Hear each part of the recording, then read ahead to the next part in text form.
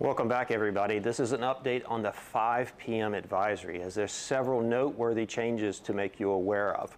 First and foremost, as of 5 p.m., the maximum sustained winds are now up to 100 miles per hour, which makes it a Category 2 hurricane on the Saffir-Simpson scale. You can see the satellite imagery is really starting to build out and get impressive, indicative of a storm that is still strengthening as it moves off towards the western tip of Cuba.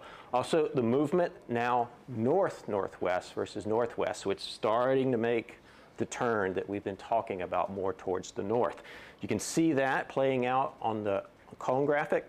Not a lot of changes on the forecast track itself or the forecast reasoning. What I do want to make you aware of updates to the warnings. Specifically, this red area here is now a hurricane warning. So the hurricane warning is now in effect from Inglewood to Anclote River, including Tampa Bay and the Dry Tortugas. The hurricane warning remains in effect for the western tip of Cuba. So hurricane warning now. The warning is different from a watch. That means conditions are expected generally within 36 hours. The other thing to note is our warnings trigger cell phone alerts. Many of you may have gotten or may get a message on your cell phone that's in reference to this warning. The other changes with respect to storm surge, portions of the storm surge watch area have also been upgraded to a storm surge warning. Remember, warning means conditions expected somewhere within the warning area. So this area here that is in brighter pink, which is Anclote River southward to Flamingo, including Tampa Bay, are now under a storm surge warning. Similar to a hurricane warning, this warning also triggers your cell phone to go off. So you may have gotten 2 alerts. For some of you may have gotten 2 alerts. That is to denote the hurricane warning and the storm surge warning.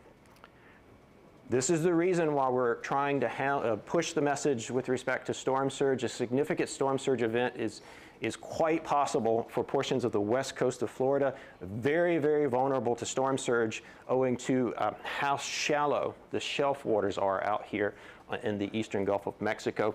This is a new graphic, so I want to help you understand it. The yellow areas are indicative of surge up to 6 feet. So specifically 2 to 4 in the Keys, 3 to 5 over southwest portions of Florida, 4 to 7 for Charlotte Harbor, 5 to 8 in and around Inglewood, and then topping out indicating a peak surge potential of 10 feet in Tampa Bay. And remember, I'm 6 feet tall. That's 4 feet over my head. The potential exists.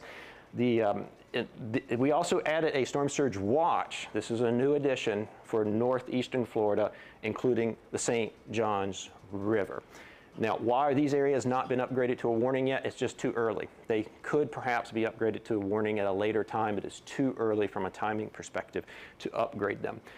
I want to end with a lot of you are probably under evacuation or hearing about evacuation orders. If you don't know if you're in an evacuation zone or if an evacuation order impacts you, you can go to floridadisaster.org/info. And there's 2 links in here. One to see if you are in an evacuation zone or which one you're in, and then this one to see what existing evacuation orders have been issued. That is it from the National Hurricane Center with your 5 p.m. update on Hurricane Ian.